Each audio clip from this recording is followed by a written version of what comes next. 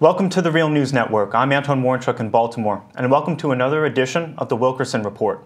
Now joining us is Larry Wilkerson. Larry is a retired United States Army officer, former Chief of Staff to United States Secretary of State Colin Powell. He's an adjunct professor at the College of William & Mary, where he teaches courses on U.S. national security. Thanks for joining us, Larry. Thanks for having me, Anton. So, Larry, let's frame this segment around President Obama's decision to send 1,500 additional advisors, as well as to seek $5.6 billion from Congress to help Baghdad and the Iraqi Kurds fight against ISIS. But before we get directly into that issue, let's take a look at an interview that President Obama did with Bob Schaefer of Face the Nation this Sunday. He began the interview by discussing what he thought the results of the military operation were thus far. Let's take a listen. Phase one was getting an Iraqi government that was inclusive and credible, and we now have done that. And so now what we've done is, rather than just try to halt ISIL's momentum, we're now in a position to start going on some offense. The airstrikes have been very effective in degrading ISIL's capabilities and slowing the advance that they were making. Now what we need is ground troops, Iraqi ground troops, that can start pushing them back. So, Larry, you heard President Obama basically say that the airstrikes have been successful and the military operation has been going as planned. What's your response? My response would be the same, initially at least, that I used to give on the wargaming floor at the U.S. Naval War College when I asked one of my commanders or captains how things were going as he stared into his computer screen. And he would say, as planned. And I would say, wrong answer, Commander. Wrong answer, Captain. Tell me if you're accomplishing your mission. Things can be going according to your plan, and your plan can be wrong.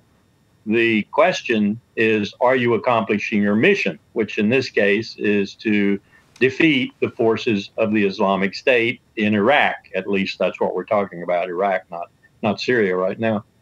So that would be my first question of the president, and I would admonish him that saying things are going according to plan is not saying very much. The second thing I would do is question that things are going well, that is to say that the mission is indeed being accomplished. But I'd hasten to add that not enough time has passed for us to judge that yet. I think from what has happened and the time that has passed, I can judge that we seem to be accomplishing a mission in terms of limiting the effect of the Islamic State forces in Iraq and beginning to at least tell them, show them that they can't just operate with impunity. Now, while we're doing that basically with air power, we're trying to do the other things that we need to do that eventually will be necessary if we're to kick them out of Iraq or defeat them decisively. So I don't think enough time has passed to judge whether the president's proper response, are we accomplishing the mission, is valid or not. Okay, and in the interview, Obama also described what the role of the 1,500 advisors would be. Let's take a look at that. Will these Americans be going into battle with them? No. So what hasn't changed is our troops are not engaged in combat.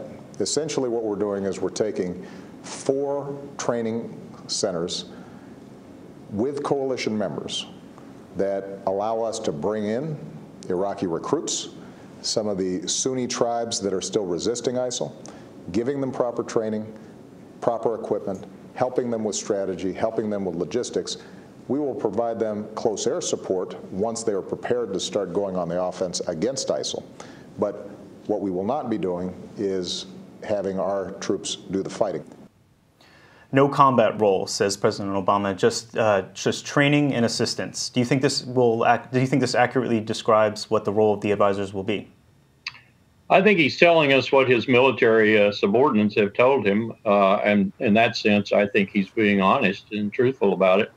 I will say that having been there myself on the receiving end of some of this, in Vietnam in particular, I would doubt that these now almost, well, over 3,000 U.S. troops are going to be that far away from combat all the time. There are probably going to be special operating forces there who will have things like ground lasers in their hands and other things to identify and mark targets for the Air Force.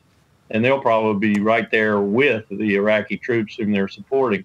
So eventually, when the Iraqi troops go to the field and go to contest ISIS on the ground, there will probably be U.S. forces right there along with them doing things like helping them with close air support, which he mentioned. This is a slippery slope. And it's a slippery slope that I've slid down myself, as it were, and been around before. When we say, okay, there's only going to be 1,500, then there's going to be 3,000, then there's going to be 5,000, then 6,000, then 16,000, as in Vietnam. And then we march through 63, 64, 65, and we're up to Lyndon Baines Johnson sending over 100,000 troops. And the U.S. essentially turned the war into its war in Vietnam.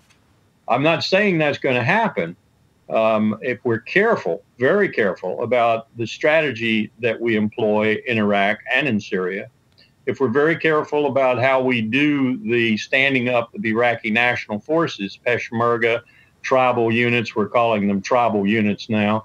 In other words, the Sunnis who are being awakened again to push the Islamic State forces out of Iraq, and the Iraqi national forces, if we let them do the heavy lifting, if we let them do the fighting, and we give them the close air support, then it could be a successful campaign. Let me hasten to add again, though, that what I've seen spent over the past 6 or 7 years that we, 2004 up to about 2008, when we tried to train the Iraqi forces before, spent some, I'm told, 25 to 30 billion. One person even told me $59 billion on doing that. And then they fell apart just a few years later when they were confronted with really not that formidable a force, Mosul, for example, where they actually deserted their weapon systems and so forth and turned tail and ran. I don't know how this complement of training is going to be that much different from that complement of training. I hope it's going to be different. I hope we really train some effective units in the Iraqi national forces. But I'm a little bit leery about accepting these promises again that we're going to train them and they're going to be the ones doing the heavy lifting. That's the plan, as the president said, but that might not accomplish the mission. Well, in regards to the U.S. troops, Obama said, well, never say never. And he also said that there's more cooperation between members of the coalition than ever before. Let's take a listen to that. Should we expect that more troops may be needed before this is over? As Commander-in-Chief, I'm never going to say never. But what the commanders who presented the plan to me say is that we may actually see fewer troops over time, because now we're seeing coalition members starting to partner with us on the training and assist effort. So in regard to this question of the cooperation between the members of the coalition, the other point about this is that what the U.S. has basically decided to do right now is exactly what Iran has been doing, that is sending weapons and advisors to both the Kurds and Baghdad. Now, the other important news is that, of course, as you know, in the midterm elections, with the Republicans sweeping, we have Senator John McCain, who's poised to become the head of the Senate Armed Services Committee. Do you think that we're likely to see a change in policy towards Iran as well as the Islamic State? Let me back up to your first part of your question there and say that I think what we're talking about with coalition assistance and support in the training is perhaps some camps for training that feature coalition partners in them and are in their terrain. For example, the Saudis. I understand that much of the force that's being trained to operate in Syria, if it indeed ever makes it, is going to be trained in Saudi Arabia by the Saudis.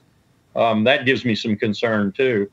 To go on to the further part of your question and answer the question with regard to committee chairmanship changes because of the midterm elections and so forth, I think probably the budget committees, the appropriations committees, and as you pointed out, the armed services committees are going to be the important ones with regard to this effort. And I don't see John McCain as being in charge of the Senate Armed Services Committee having anything but a positive effect on what the president wants to do. In fact, the president will probably have to restrain him rather than McCain restraining the president. that'll be the problem. McCain will want to go further and further. Depends on what his committee, of course, and the Senate as a whole wants to do. But they'll want to go too fast, too aggressively, and perhaps even move into the introduction of ground forces, U.S. ground forces, I mean. If this is methodical and careful and done as it should be done, and the tactics that's used in the interim period, essentially air power, daring ISIS forces to come out in the open, and when they do, destroying them. And then the Iraqi national forces, Peshmerga and tribal units are persuaded to go out and do the heavy lifting, as I said, in the ground battle. We can eliminate ISIS from Iraq. It's a fairly simple, straightforward proposition in Iraq. Syria, as I've said before, will be the complex problem. Okay, Larry Wilkerson joining us from the College of William & Mary. Thank you so much for joining us. Thanks for having me, Anton. And thank you for joining us on the Real News Network.